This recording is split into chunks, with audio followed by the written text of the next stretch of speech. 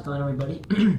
This is Gemini Jets 1272 here, coming back with another airport update for you guys. Today I'll be doing Philadelphia International Airport. This was requested by Gemini Jets 28 and Gemini Jets 33. So yeah, here's this airport update for you guys.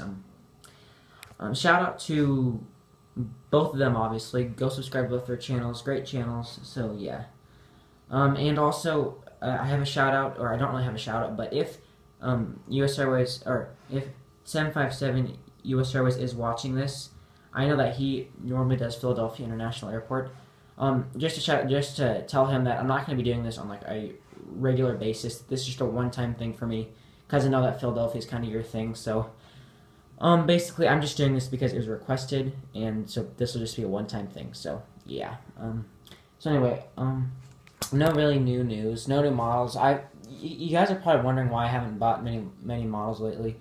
It's just because I already have a huge fleet, and I have basically everything I need. If something really good comes out, then I may buy it, or I'll probably get a model every few months or something. But I don't really need anything. But I will eventually get a new model, or yeah. So anyway, let's get right into the update. Unfortunately for Philadelphia, I only have one international airline here, so sadly they had to park over here by the cargo terminal, but that's okay. Anyway, here we have Lufthansa A340-300. This is actually operated by Lufthansa Skyline, and yeah, he'll be going out to Frankfurt. He's just getting the last few passengers on board. Here we have a FedEx MD-1030 loading up cargo for a flight to Boston. Here we have a UPS 767-300F going to be going out to Paris Charles de Gaulle today, and he's taxiing over to the runway, which is a really long taxi for him. So we have a Delta connection CRJ 200. Let me see here. He's also taxiing for a departure. Also, he has a pretty long taxi, and he'll be departing to Raleigh-Durham International Airport. And actually, today we have reverse operations, so the planes will be taking off towards they'll be going this way. In the real world, that's actually that's to the east, so they'll be taking off to the east and landing to the east over there too. So yeah, just kind of something different I like to do. All right, here's a United 767-300 ER. Then making his way up to San Francisco for a continuing service to Paris Charles de Gaulle. Second line for departure. There's a very long line for departures at this time. Second line for departures are Frontier 321 in Auto the Owl. He'll be making his way out to Cancun, Mexico. American Eagle E170. Third line for departure for a flight to Toronto Pearson. Delta 737-800. Fourth in line for departure going to Detroit, Michigan. And last in line for departure at the moment is an American A319, which will be making a non-stop flight to Fort Myers. Moving on, or actually, maybe this one too. Here we have ignore the background, guys. I'm in my basement, that's why it's so kind of crappy. But anyway, here's the JetBlue A320 in Betson Blue livery departing for a flight to Boston Logan International Airport. So you have to go like this. Alright. Here is a American 737-800 in the TWA retro colors. He'll be going out to Punta Cana, or Punta Cana, however you say that. Oops, sorry about that, guys. The camera just slipped. Yeah, it's a really close-up view. Alright. Here's an American 737-800 getting fueled, and he'll be making a non-stop flight to West Palm Beach, Florida. If you guys hadn't already picked up, this is a Hope for American. And for Frontier, actually, but I only have two Frontier models, so I don't really know. I can't really do much Frontier flights. But anyway, here's American E190. He will be going out to Hartford, Connecticut. American A319. We're making his way. Actually, no, he just came in from Charlotte Douglas International Airport. Empty American gate, empty Frontier gate. Frontier A321 in Courtney the Cougar. Just came in from Orlando International Airport. Taxiing for departure The Delta A321, he'll be heading out to Salt Lake City. Behind him, also going for departure, is a American 767-300 ER, which will be heading out to Manchester, UK. We'll go over to the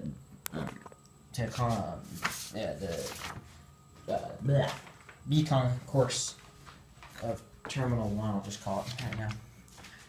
Alright. This house is all Delta, and there's a few repeated flights, but I'll try to figure out how to... I'll probably have one arriving and one departing. Alright, here's a Delta A330-200. Getting cargo on board for a flight to London Heathrow. Here's the Delta 717 pushing back for Atlanta, Georgia. Here's a Delta MD-90. He'll be going out to Detroit, Michigan. Here we have a Delta 767-300 getting catered for a seasonal flight to Paris Charles de Gaulle. Delta Connection CRJ 700.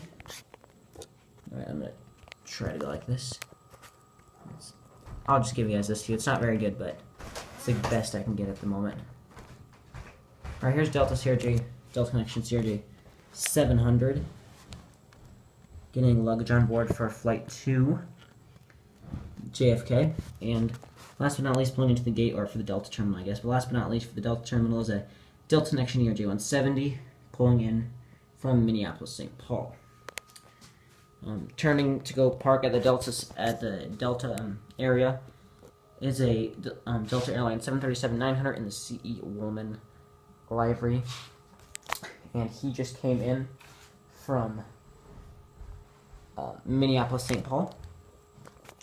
Just touched down on runway 48, and yes, I do know that this isn't that, or this is a unrealistic runway, but you know, it doesn't really matter that this is a fictional airport man anyway. So anyway, here's United A320 stars and bars. Just touched down, as you can tell. It hasn't even I don't know what it's called. But anyway, here's the United A320 stars and bars. Just came in from Houston Intercontinental. Moving on with the B terminal. Here's a Southwest 737. Actually, no, that's actually Terminal B, excuse me. Southwest 737-700 New Mexico colors. He'll be going out to West Palm Beach. Has a very, actually no, not quite, but has a long taxi to the runway. Also taxiing for the runway is a United A320 Star Alliance colors. He's taxiing for a flight to Chicago O'Hare. We'll start out with this JetBlue A320. Here we have a JetBlue A320 in the Boston Red Sox tail, and he'll be going out to... Oh crap! I did this wrong. Sorry. We're gonna actually start over here with a United 757-300 getting catered. This United 757 will be going out to San Francisco International Airport. Sorry guys, sometimes this comes untaped, so it gets really, there gets an air bubble under there, that's why I had to put that down. Anyway, here's a United A319. He'll be heading out to Denver, United 737-800, getting luggage on the background, I'll show you in a bit. But anyway, this is going out to Chicago O'Hare. There's the luggage. Oh, and this has split skim terminals. Yes, probably I picked that up. Anyway, I'm just waiting for an air stairs. Here is a JetBlue 320 Prism Tail, just came in from Fort Lauderdale. Then we have the JetBlue A320, just getting the last passengers on board for a flight to Boston Logan International Airport. Obviously, this is in the Boston Red Sox tail, so it just kind of made sense to send it to Boston. Southwest 737-800 split skim terminals, new livery. That's actually a really good picture, that's actually a really good view right there, especially with the shine of the light. So anyway, Southwest 737-800 going out to Las Vegas. Already got all the passengers on board, just is getting those last few gallons of fuel on board. So yeah. Southwest 737-700 Las Vegas colors. He'll be going out to Dallas Left Field. Pushing back is a Southwest 737 300. He's pushing back for Chicago Midway. That's a good view also. Alright. Go over here. Sorry, there's a wire right there because it's just an extension cord. Alaska 737-700 getting luggage on board for Seattle. This is actually a delayed flight by like 2 hours, so that's why there's... You'll understand after I get to the next plane. Okay, so here's a Alaska 737-700 split scimitar winglets. He's also going out to Seattle, but this flight just came in literally 15 minutes ago, but this flight over here has been here for 2 hours, or just came in 15 minutes ago also, but was scheduled for 2 hours ago because it got delayed at its at the last airport it was at, which we'll say was obviously was Seattle also. So yeah, that's why there's 2 Alaska flights here. So yeah, and last but not least, the beautiful, tiny but beautiful United Express E-145 getting last people on board for a flight to Washington Dulles. Alright guys, that is it for this airport update. Hope you guys did go on to enjoy it. Let's just look at this American tail right here. So yeah guys, a little bit of news. I may be starting a new series. It will not be aviation related, but some guys may find it interesting, some not. But anyway, I don't know if I'm going to do it yet. I will let you guys know if I am planning on doing it. But as of now, I am. I just got to figure out how I'm going to do it is what I got to figure out. So yeah. Anyway guys, I'm getting pretty long on the time. Don't want to keep you guys longer than I need to. So anyway, also yeah, since I am going to be starting, or since school is starting soon, I will be going down to 1 video per week.